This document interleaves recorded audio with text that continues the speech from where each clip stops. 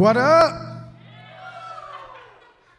Well, the Cincinnati Bengals are moving forward. Who saw that coming? Some of you guys are like, what is he talking about? I'm talking about football, all right?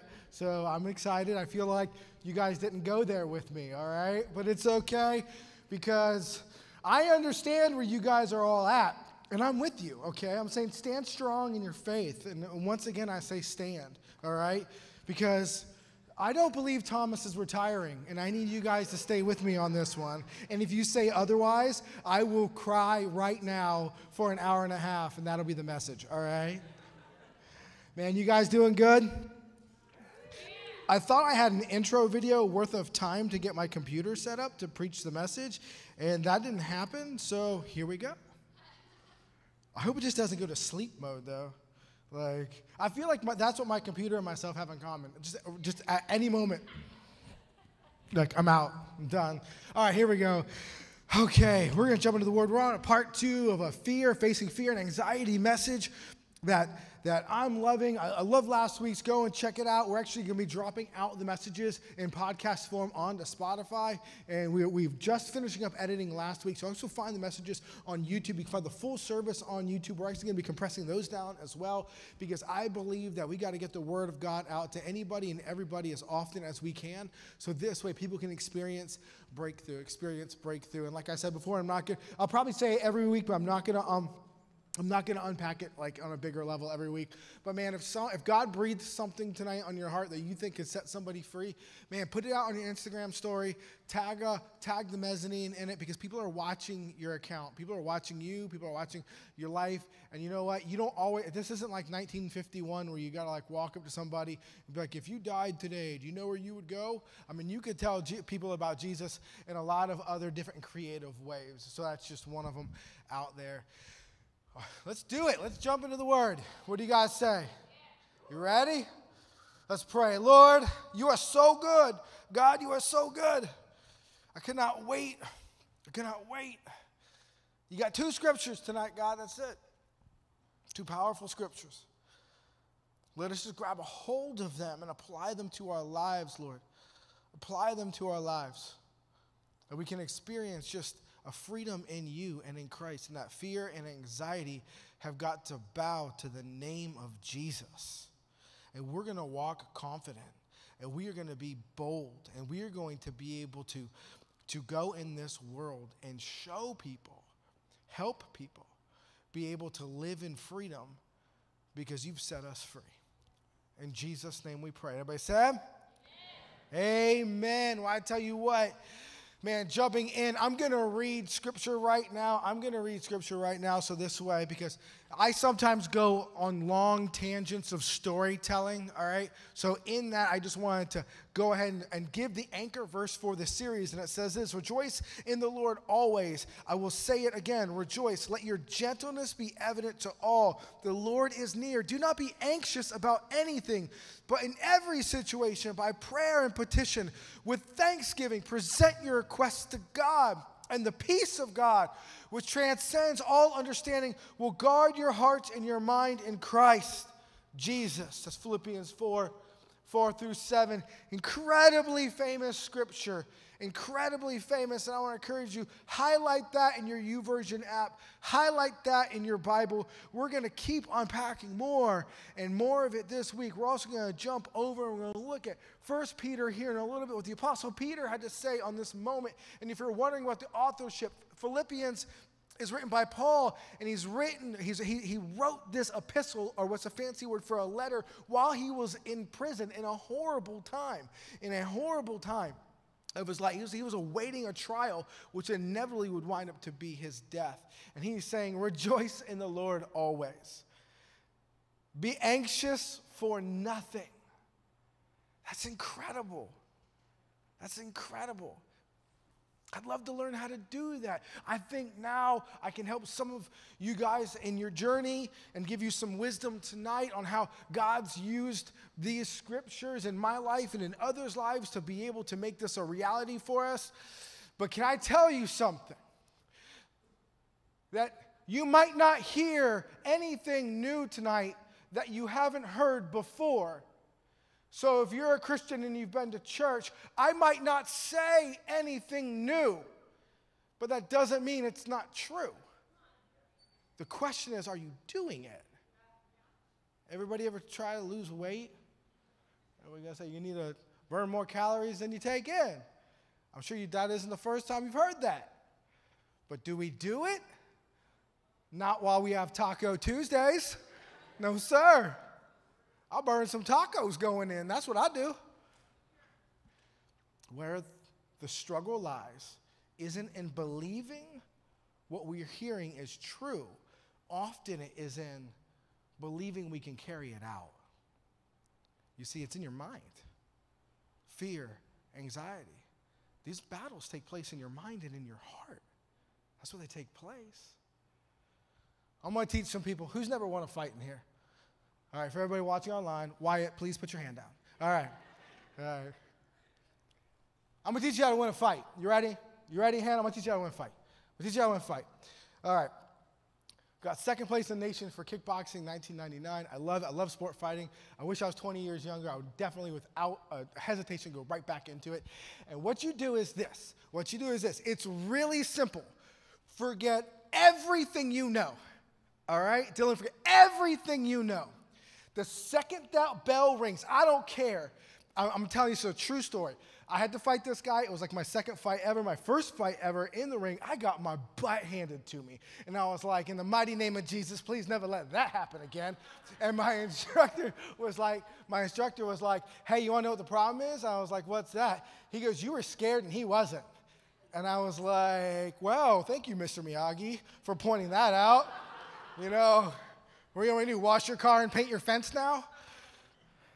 The second fight, you know what he didn't do? He didn't say, David, before you go in there, you know, it was kickboxing, so we weren't doing like this, like cheesy stuff like 5-year-olds do. Like, he was like, he didn't do any of that, practice your chamber, you know, none of that. He grabs me by my shirt, and he pulls and gets right in my face, and he says, when that bell rings, like I was like 5'10". I grew no inches since this moment in my life, all right? This guy was like 6'4", okay? He grabs me and he goes, the second that bell rings, you don't think about a single thing besides running across that ring and punching him dead in the face as hard as you can. I'm like, well, what if he like beats the piss out of me afterwards? He's like, we'll figure that out when we get there. So I'm like shaking, right? I'm like, here we go. But I'm more dumb and brave than I am anything else. And I was like, that's what he said. Here we go. Sure enough, that guy comes out. He's relaxed. He's won. He's cool. He's got it. He's got some. Ding, ding. Like an attacked penguin. I went right at him. That dude looks up. I punched him in the face so hard. He goes back. By the time he could recognize he was in a fight, I'd punched him 4 more times. I was like a rabid dog on a bone. I was like, oh, if I stop punching, I'm going to get beat up, you know? We go back to our corners after the first round. I'm about to have a heart attack. No way was my cardio training at the level for that, all right? I was like, and my coach says the worst thing. He goes, go out there and do it again. I'm like, I'm about to like die myself. I walked out there and I saw it, and it changed my life. When I met eyes with that 6'4", majestically beautiful, bleeding man, I saw fear. He was scared of me now.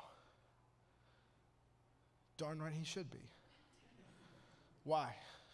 Because I wasn't afraid of him. I saw he could get hit. I saw that fear that I had before I got in the ring was a lie. It was a lie. And that he was walking into that situation with every bit of the apprehension and tension and anxiety that I had. What are you dealing with? That's a lie. That you're more afraid of something that's fabricated and it's not even the truth. But if you just released yourself and said, know what? Regardless, I'm going to go across this barrier and I'm going to give it everything I've got, and I am not going to relent. I am not going to stop. I am just going to keep swinging. He was probably a better fighter than me, to be honest with you. But once fear gets in your heart, you're shut down. That's how they train elephants. You know they only put a chain around a baby elephant's neck? It tries and tries and tries to break it when it realizes that it can't. Now you only need a small rope and string to put around its neck, and you can control it the rest of its life. Some of us are walking through this life with strings around our necks, acting like they're chains. And you've had the strength to break those chains. We got to take a look at it tonight, Mezzanine. We're not called to be captives. We're set free in Christ Jesus. We have got to understand that Paul is saying that. Man, he's saying we're not meant. Be anxious for nothing.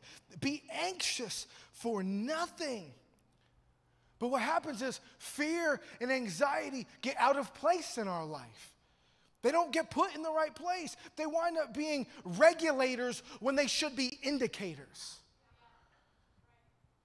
We treat them as regulators. I'm afraid, that means I shouldn't go. And then I hear Christians, I'm like, hey, we're going to go and tell that person about Jesus, that classmate, invite him to Mez. I was going to do a pastor, then I got afraid. And then Christians do this. I lost all peace. What? Hold on. Doing what? Loving someone too much? Being too generous? Telling people about Jesus?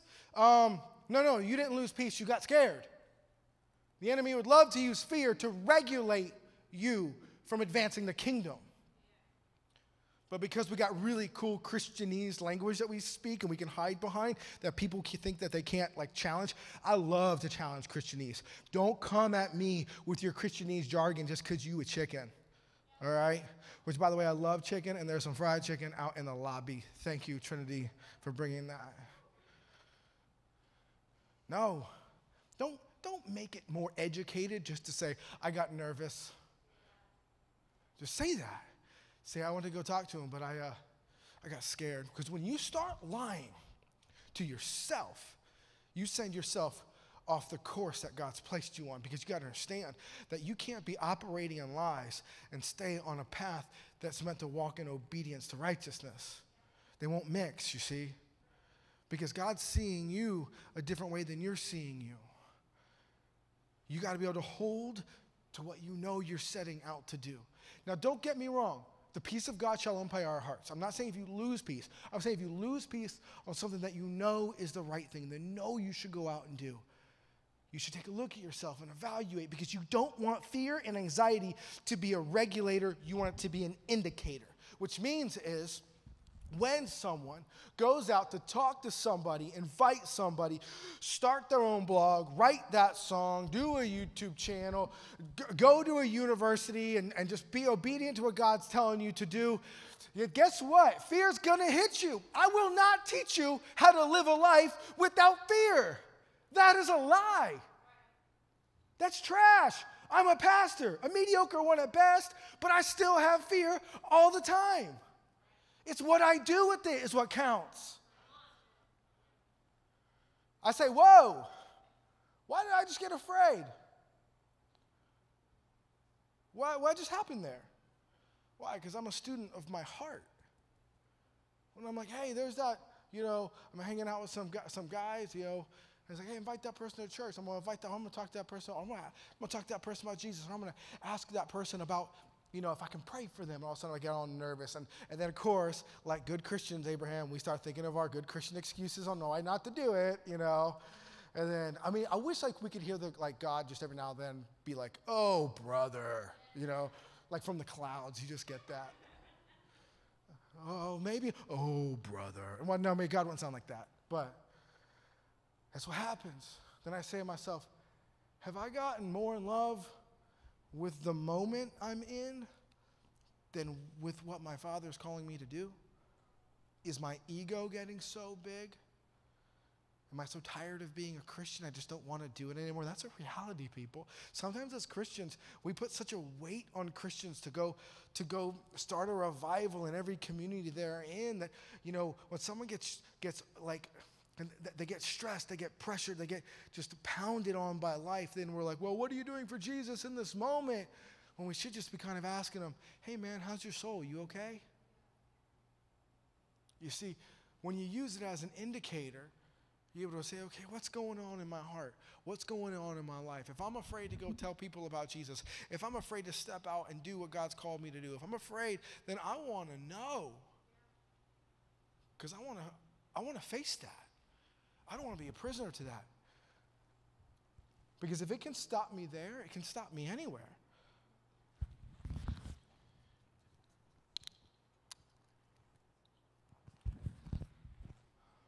People might say, you know what, it's a sin to have anxiety and fear.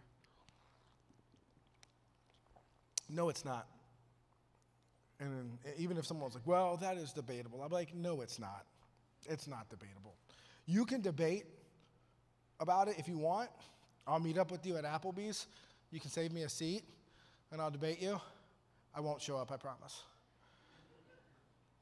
But I won't debate you over if experiencing fear and anxiety is a sin. It is not, okay? Why? Jesus experienced fear and anxiety in the garden, all right? It's not a sin. It's a sin when you allow it to control your life. It's a sin when it becomes an idol in your life and you constantly bow to it. Because it'll devour everything. It has no regard to your own personal journey. It just wants to shut you down every way and everywhere it can. So we can't bow to it. We can't allow it. And you can think, guys, think right now. Think of fear more as like the fuel gauge or the check engine light on your car. It's also not a picture of who you are as a person or your value. It's not. Too often we do that. You know what? How many of you guys have a car that has the fuel light on, the gas light? You need gas. Some of you guys have, you don't ever be like, oh, well, this car just doesn't work anymore. It just needs gas. You know what I mean? It just needs gas, that's all. That's the only problem with it. You just need to go put the $7.50 that you're probably going to put into it to get it just up and out of the light so you can drive it around and try and calculate how many miles you went so you don't run out of gas. And you try and stay off the beeline because it's a long stretch between Cocoa Beach and Orlando, and you're probably going to be walking a bit if you take that journey. All the Floridians know what I mean. You see, what happens is because so many things are inundated and pushed at you at such a high pace in this world that you live in, that you don't know what to take as your identity and to take as something that's just an indicator light. So fear is not your identity. It's just something to say, hey, listen, we need to address this. We need to look at this. We need to be able to do something about this. But often you have to ask yourself, what do I do about this? Now I'm going to tell you something what you do about it, and it's not going to be anything new. Nobody is going to fall out of their seat with new divine revelation right now. What do you think I'm going to tell you to do? I'm saying when you feel that fear hit your heart, or you feel anxiety start to come on you. Come on, all my theologians out there. Someone just yell it out. To quote the great prophet MC Hammer, you've got to pray just to make it today. Yes. Yes. Pray. Don't reinvent the wheel. Don't do that. You got to pray. When you get nervous about that class, pray. Indicator light went off. When you're nervous about your relationship, pray. When you're nervous about the doctor's appointment, pray. That's why you're going to be praying consistently. You can't pray too much. When you have a relationship problem with a parent or a friend or a romantic one, you should be praying about that consistently, talking to God about it. Not like you're crazy, because that will make you, like it says in Colossians, more heavenly minded, because that's where the answers lie, not here on earth. You see, we reach up and get the answer from heaven and carry it out here on earth. That's how we beat the fear, and it's not done by watching more TikToks and reading more 12-step program things and going to WebMD and talking to your dumbest friend, because I feel like that's the one always available to give you advice at any time, because your really successful friends are too busy. What do you think I should do? Man, no. If you took that long to say absolutely nothing, do not talk to me. Pray. If it's worrying your mind, then you need to bring it to God's heart. If it's worrying your mind, then you need to bring it to God's heart because He cares. The day we start failing is the day we think He stopped caring. Well, you don't understand, Pastor. I don't understand a lot of things, and I'm proud of that. Algebra, pointless. Never had to use it in my life.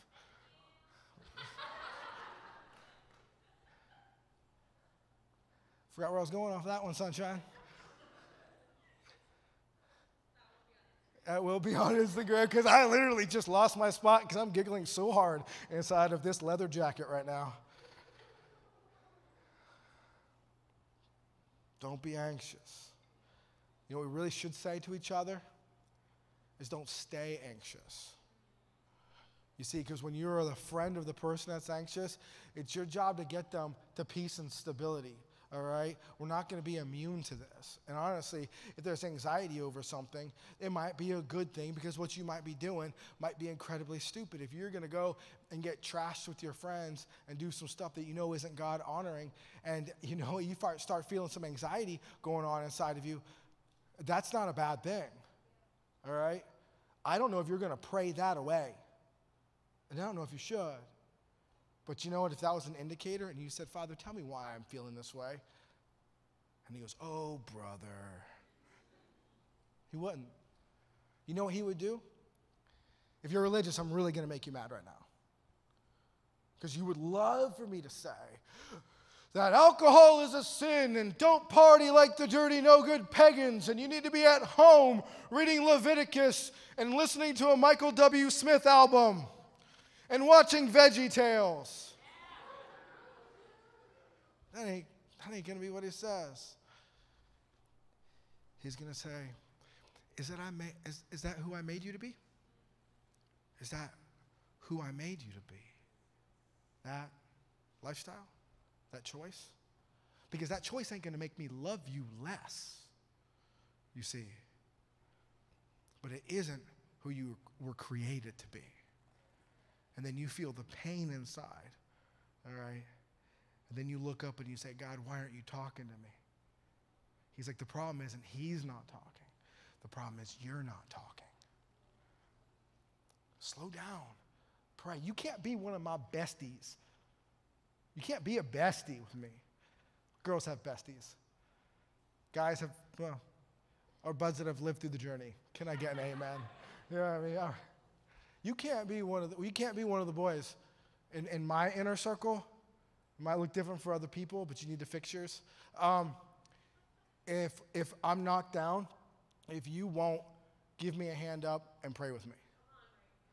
If you won't pray with me, you're not my brother. I like you. I might even love you. I might go to the ends of the earth with you. But you need to be able to pray for me because I need it. Because I'm a pastor of a lot of people's spiritual journey, and I am above all a child of God, but next to a husband to a beautiful wife and a father to 4 amazing kids. I need your prayers. You need to be praying for me, and I need to be praying for you, all right? Because if I'm not talking to God about the enemy in my land, then I need my battle buddy and my brother praying for me, talking to God about the enemy in my land. And saying, you need to wake up, bro. I don't like the way that female is looking at you. You need to wake up, bro. I don't like the way you keep drinking so much. You need to wake up, bro. I don't like the language that keeps coming at your face. 1 or 2 times might be funny, but, bro, it's become a lifestyle to me. And then in their time with God, they're praying for me. That's what love looks like.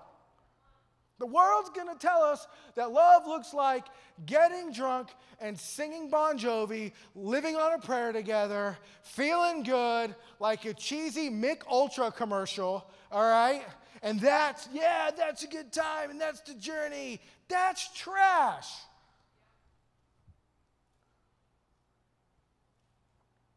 In the toughest seasons of my life, I had men stop eating for days to intercede for me on behalf of God. They would not eat. That's love. That cross, that's love. So don't tell me that they're your best friend if you ain't praying for them. And all of you guys that are pheromoning it up and you like each other and you think people are cute, don't date the person if they ain't going to pray for you. Some people are like, should I date someone that's not a Christian? Well, can they pray for you? You know, we sound real religious when we say don't date someone that's not a Christian. Like, oh, how judgmental for Christians. Until you realize that the Bible says that prayer itself can melt the mountains. All right? That what we ask in Jesus' name, we can have.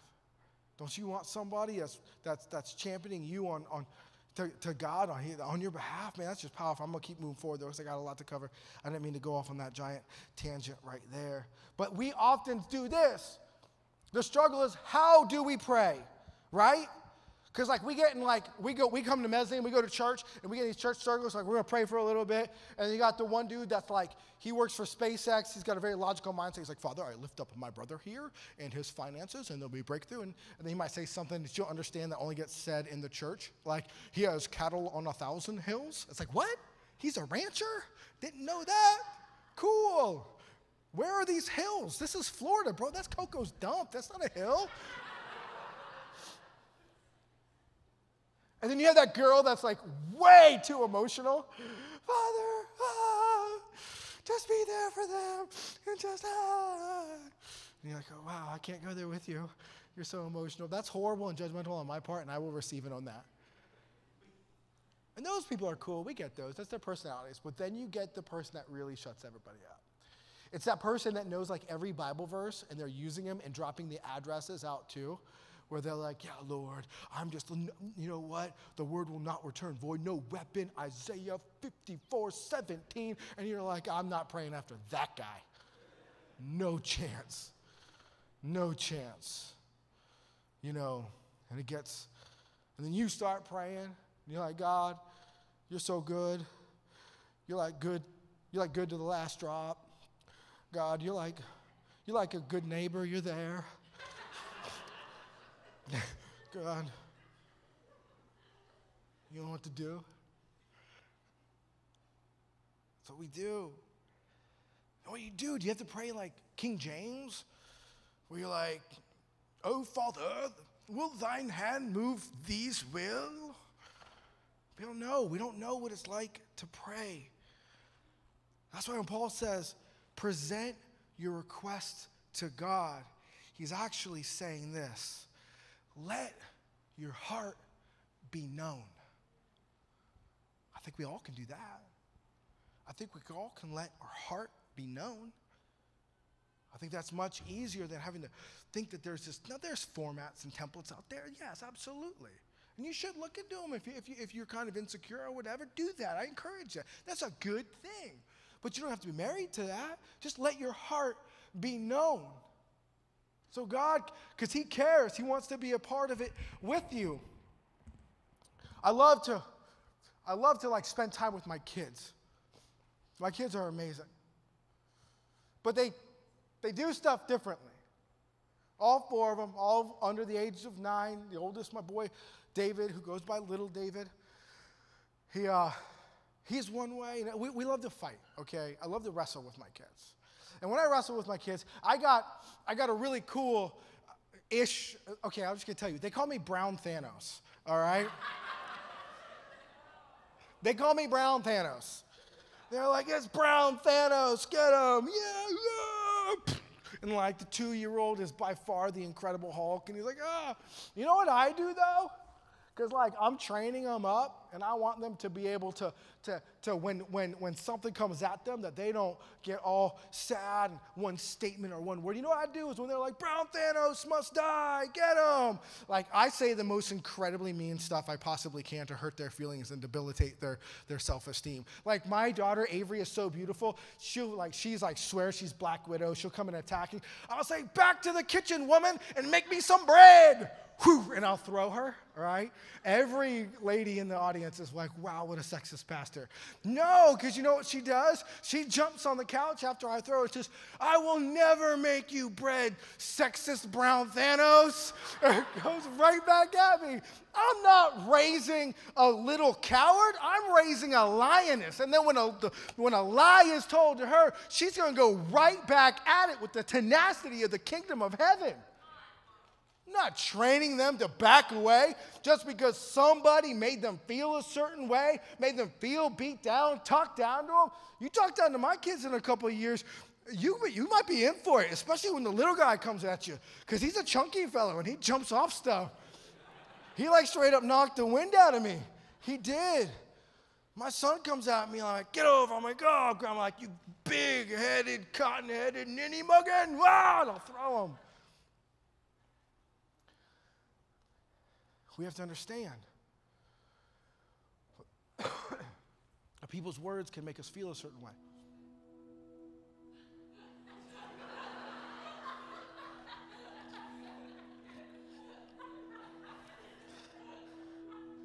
So we're trying something new tonight.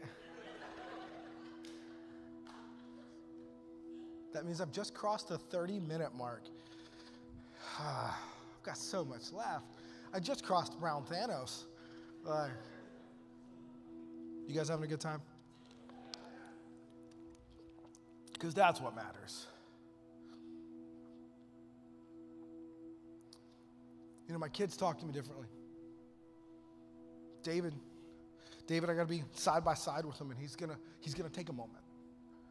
David's gonna take a moment. He's not gonna come right out with it. He's gonna ask investigating questions. And he's gonna take his time. He's gonna say, Dad, you know, that I was thinking, and you know that one time, and you gotta be patient. You can't be like, hurry up, son. You just sit and listen. Not Avery, though. Not Avery. Avery's gonna be like, here's what we're gonna do, Dad. Here's my problem and here's my solution. Briella reminds me of what I need to do before she's ever asked me what she wanted me to do. She's like, Dad, remember you were going to take me for pizza? I said, Dad, can we go for pizza? She's like, remember, we're going to go for pizza. Alex is 2. He just goes, poop. I'll meet him there, though. I get it. I get what he's saying. A little bit like I am Groot, but I'm with him. You know your Heavenly Father knows how you talk. You don't have to be anxious about when you pray. He's okay that you might need to take your time.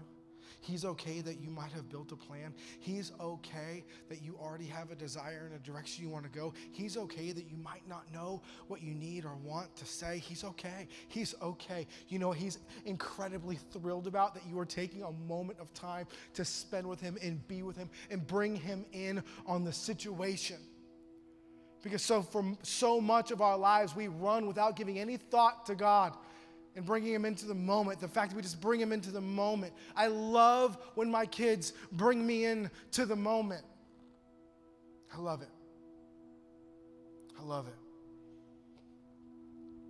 We have the band come back up. I'll read this verse to you.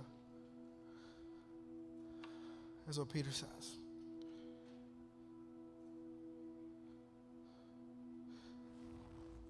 Peter says, humble yourself, therefore, under God's mighty hand. This is 1 Peter 5, 6, and 7.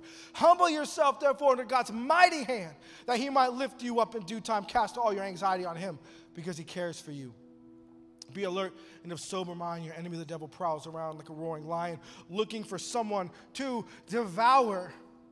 Looking for someone to devour. Your enemy, the devil, prowls around looking for someone to devour. You have to understand a lot of these things that come at you, the thoughts that are taking place in your head, they're not a reality. They're an attack because you might be moving on assignment.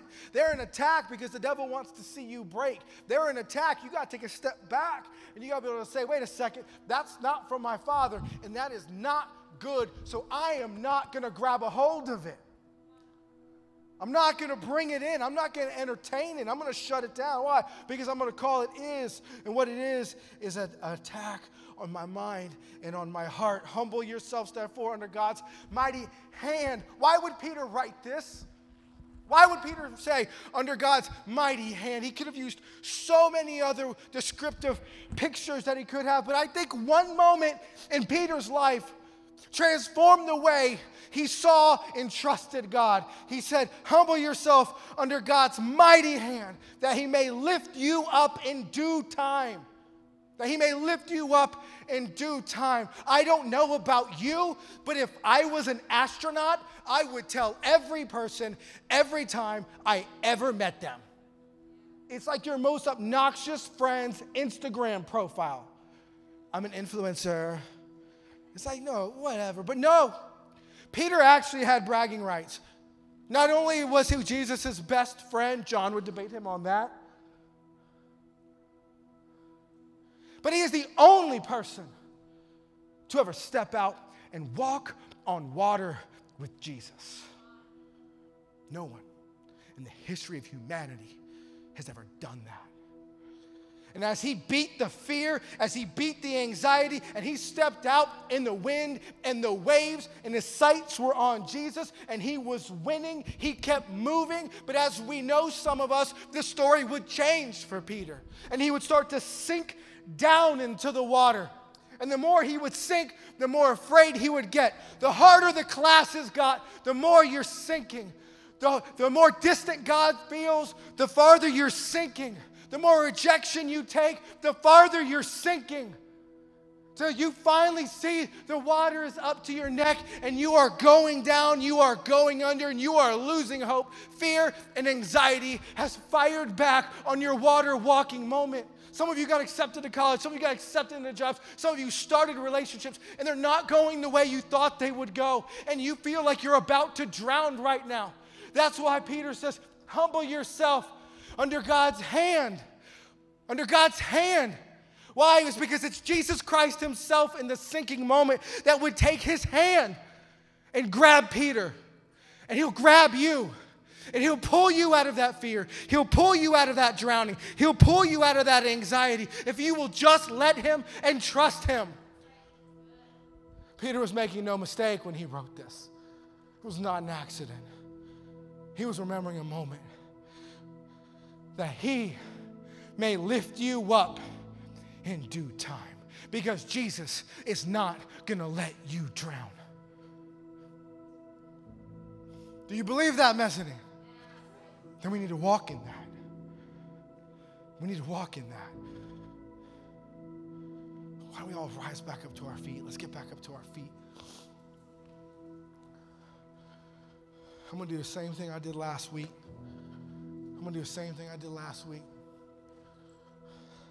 We're going to go back into worship, and I'm just going to camp out. And thanks, buddy. And if you've had fear, you need prayer for anything. If you are here and you need prayer for anything, come down and get prayer. Let's not waste any time. Let's take it right to the throne room. I don't care. My wife's right there. If you're a girl, she'll see, well, we can pray together, it's fine. If you're a boy, we can pray together. If you see yourself as something different, we can still pray together. You know how I'm ready for prayer? I got water and a breath mint. Let's do this. But let's not leave here with the chains of bondage, of fear and anxiety on us, of doubt, of lack of trust, of thinking that God is something that he's not, besides a heavenly Father that loves you and cares for you, that you can cast your fears and anxiety onto him. Let's worship him.